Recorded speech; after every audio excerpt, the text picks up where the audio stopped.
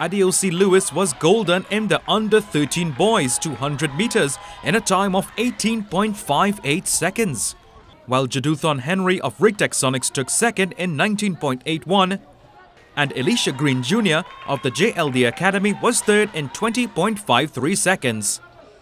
Lewis produced a fine late surge to overcome Green Jr. in the boys under-13 200. Tyler Lafoucade came in third.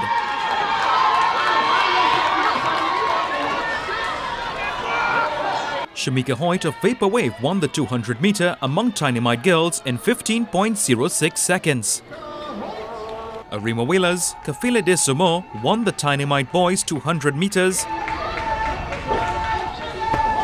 Christian Nelson of Vaporwave finished second in 13.90 seconds.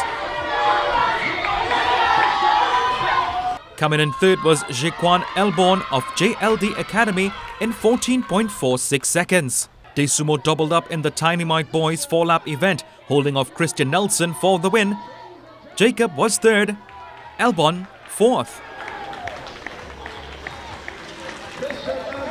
Annalise Watson and Maria Martinez of Madonna Development brought home a 1-2 in the community 1 lap. Adesia Emma Moore of Rigtech Development was third. Liam Lovell, also of Madonna Development, won the boys community 1 lap. Jordan McLean was second and Romel Ferguson took third. Melina Lopez of Rigtech was first over the line in the girls under-13 200 meters. Her clubmates Rhian Thompson and Catalea Benjamin was second and third respectively.